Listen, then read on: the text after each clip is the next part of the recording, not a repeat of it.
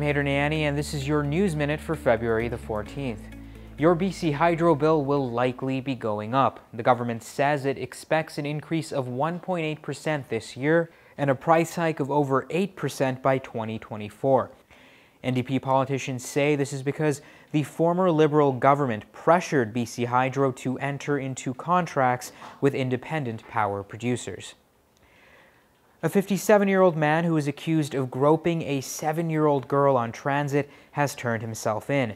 The suspect is known to the police and allegedly made sexual remarks to the girl on a SkyTrain ride in front of her mother before touching her. He will appear in court on April the 9th. And don't put away those shovels quite yet. There's another snowfall warning for Metro Vancouver. Environment Canada anticipates 5 to 10 centimeters of snow overnight and wet snow mixed with rain on Friday. That was your News Minute. Have a great day.